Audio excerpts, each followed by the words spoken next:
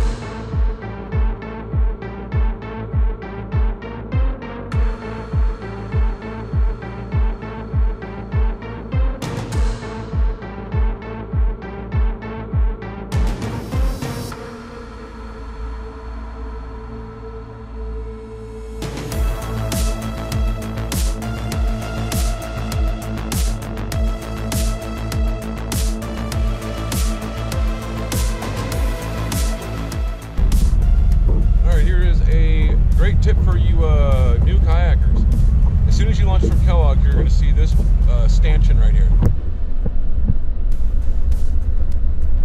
Everywhere is good to fish around.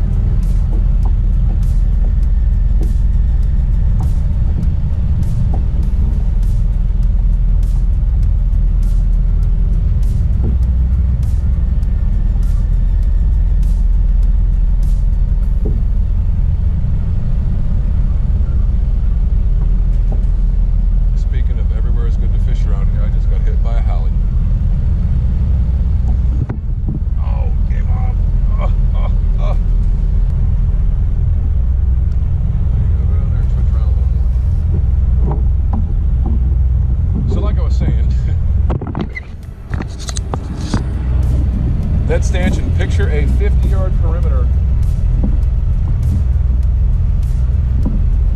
around that stanchion. Now, all over through here is a great spot to fish.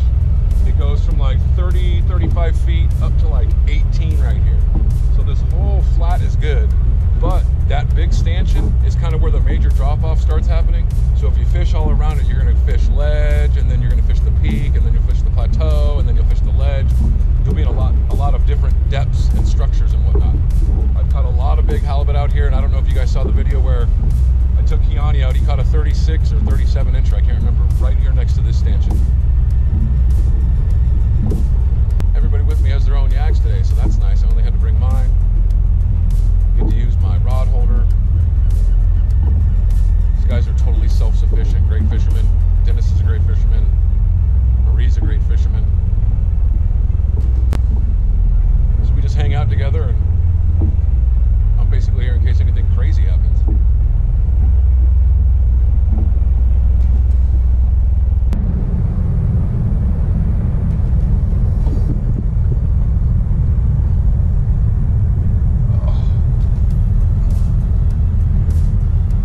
Just got whacked by something that all of a sudden just stuck to the bottom.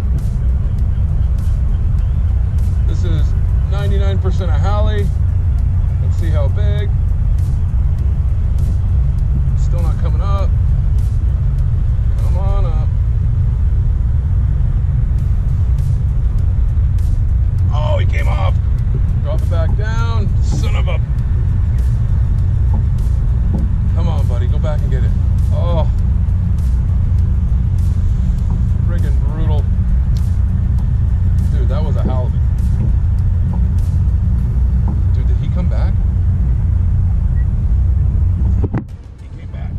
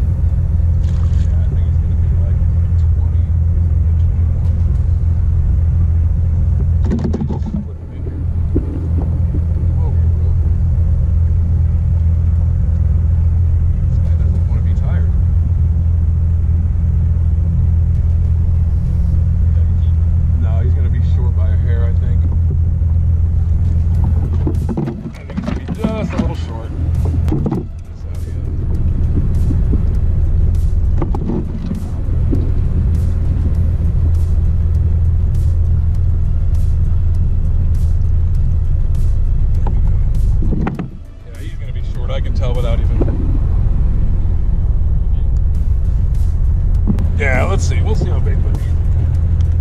Yeah, no, he's definitely. What we got here? Right at 19. Damn, that is a nice boat. Right at 19. Did you guys see where I caught him? About 20 feet from the stanchion. I'm telling you, a 50-yard perimeter around that stanchion is a great spot. The whole area is good, but that stanchion, I've caught a lot of halibut right there. Well, it is definitely a little bit slow this morning. I have one halibut that's at 19, and I missed a couple nice hits. Came up with some mangled bait. Dennis missed a couple of nice hits. I'm not sure about Maria. I haven't really talked to her yet. But it's just kind of slow. Normally you get a few spotties around here. You don't necessarily always get something huge, but it's just a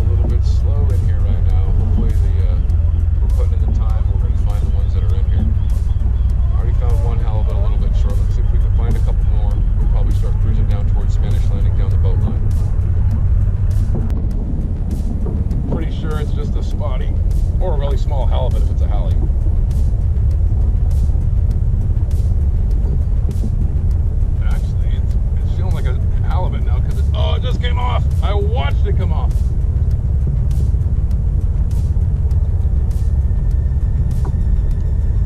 I watched the sucker come off. Damn it.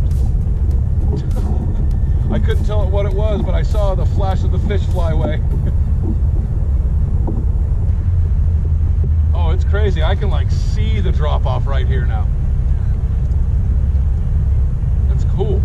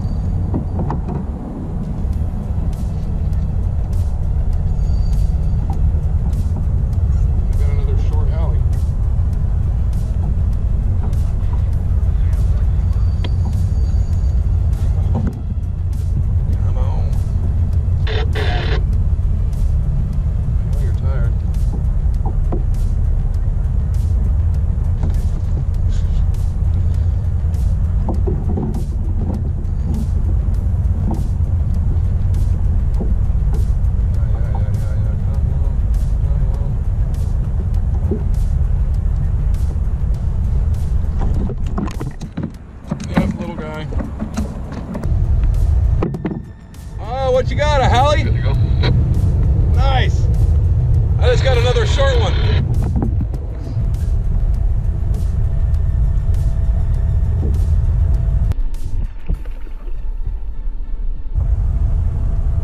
Come on, bro. What are you doing? There you go.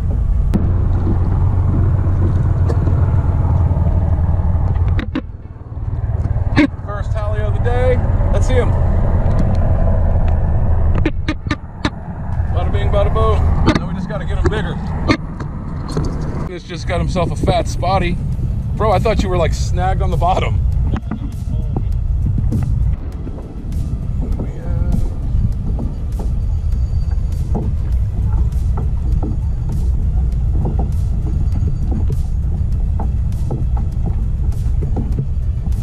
I'm using like 12-pound test today, so I got my drag set pretty light. I feel like it's a small halibut.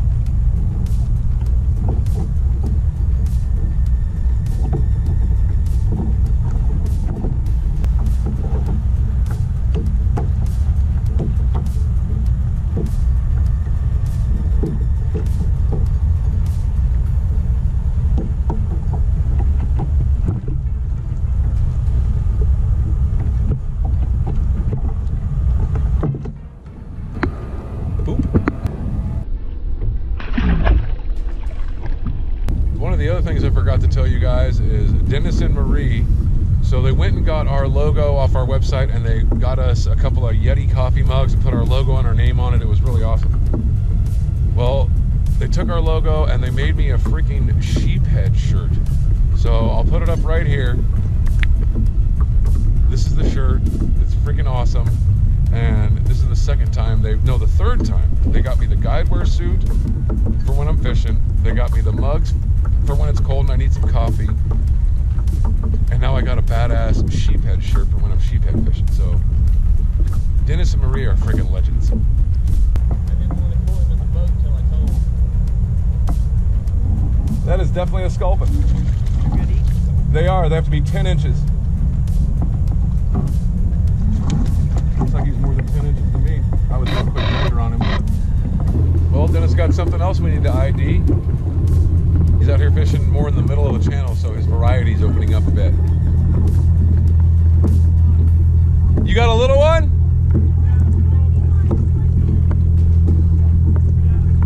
Oh, I'll take care of him.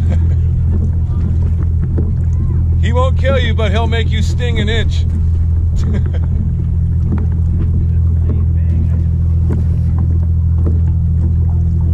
Let's see.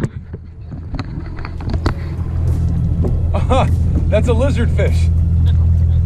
That's actually a pretty good halibut bait. A lot of guys will catch those and then drop them back down rigged up the same way and go for halibut with those guys. Is that your first lizard fish?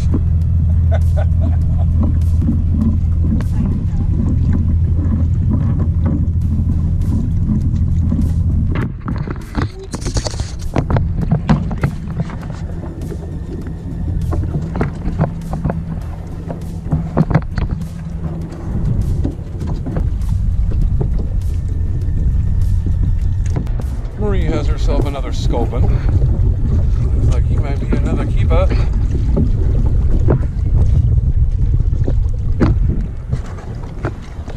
Swing him over here.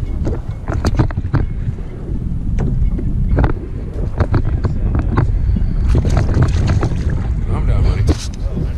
Yeah, that's a nice one. I put my foot up. Did you see that? I was like, ta-da! Doing the sculpin thing tonight, or whenever the hell you're doing it. Oh, it's probably. Alright, I do think the tide just shifted too. Back the other way. Check it. I think it shifted out like 43. Oh yeah. Yeah, your shears are definitely sharper than mine.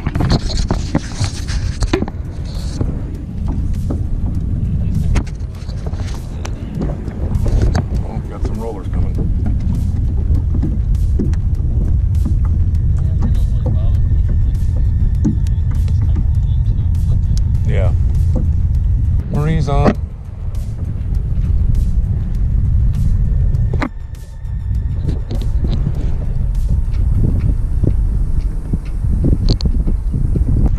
You want to take care of it or you want me to?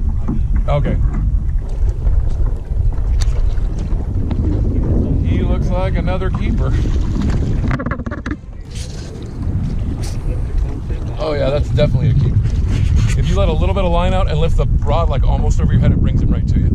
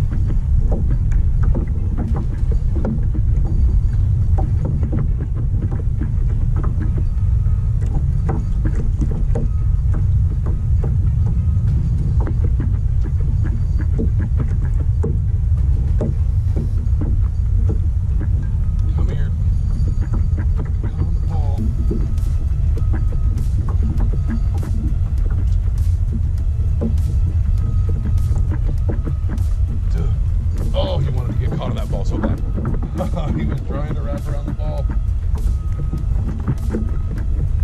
He went for it. Shakalaka. Shakalaka. Then this has another sculpin. He's doing the old leg spread to put it in the boat so it doesn't get him. That makes 5 sculpin for them. 5 keepers. I think that one's the biggest is what Marie was saying.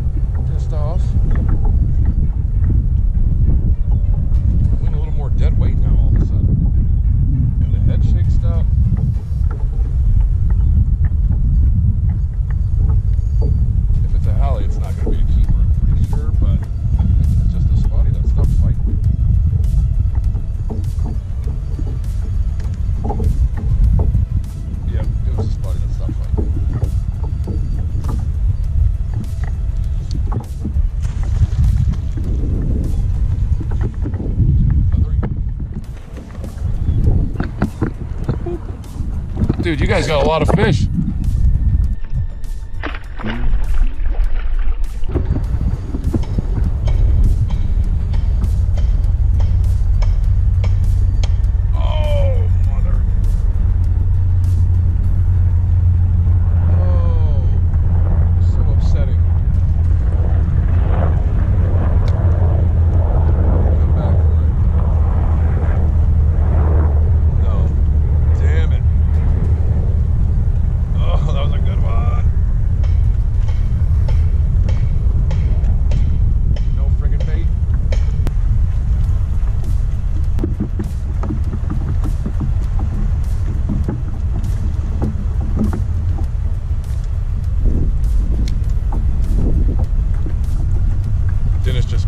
Short halie. Dude, he's had to have caught like 6 or 7 halie today. All short, but the tug is the drug, dude.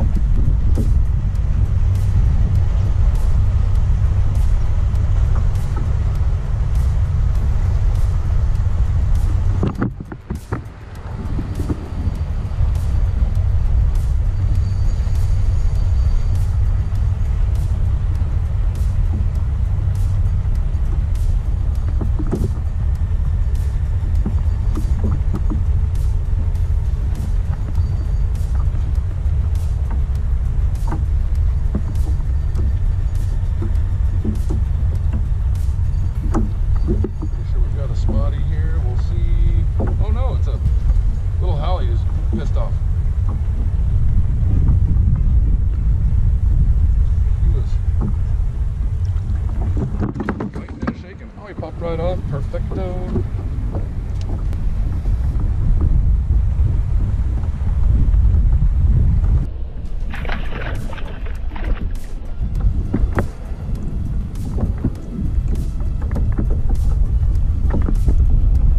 We got a tiny little spot here.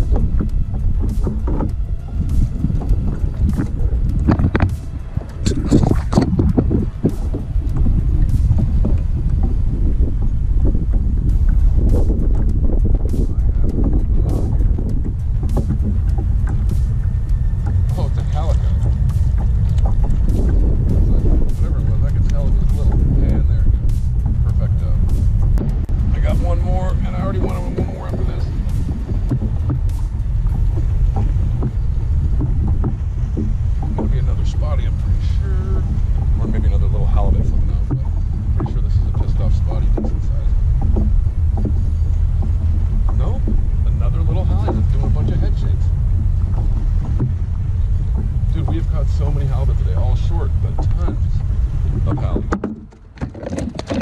Yeah, see, that's why you think the little ones feel like spotties, because they do that shit.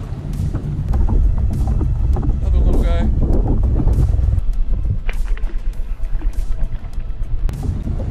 Well, I got my one more, now I want one more. I still have a little ways to go, I can get it. Yep, so like I was telling you guys earlier, this shoal right here is a great place to fish. You could literally leave Kellogg's, go out a couple hundred yards to the shoal and fish all day and come back, have your legs be fresh, and there's lots of fish around here. Lots. I've seen many, many, many, many big halibut come out from this shoal. Oh yeah. Rockin' and rockin'. What the?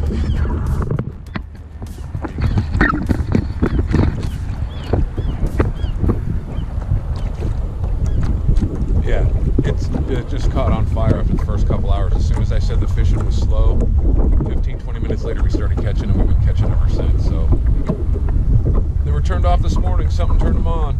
I talked to quite a few guys today. Almost everybody that I talked to today caught halibut. I talked to one guy that said he caught 4 shorts, one guy that said he caught 7 and showed me one of it. He had a keeper, so he caught 7 and a keeper. I've caught 4 or 5. Dennis has caught 5. So the halibut are running around right now. Great time to get out to Point Loma and drag some live bait around, or if you're doing plastics, a little white curly-tailed grub or a chartreuse swim bait or something. But yeah, the halibut bite has been on fire today. Just haven't been a lot of keepers. And sometimes that's what happens, man. I mean,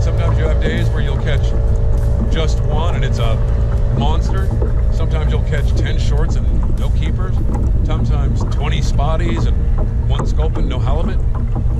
When you're dragging the live bait around, man, it's if there's fish around, something's gonna bite that damn thing.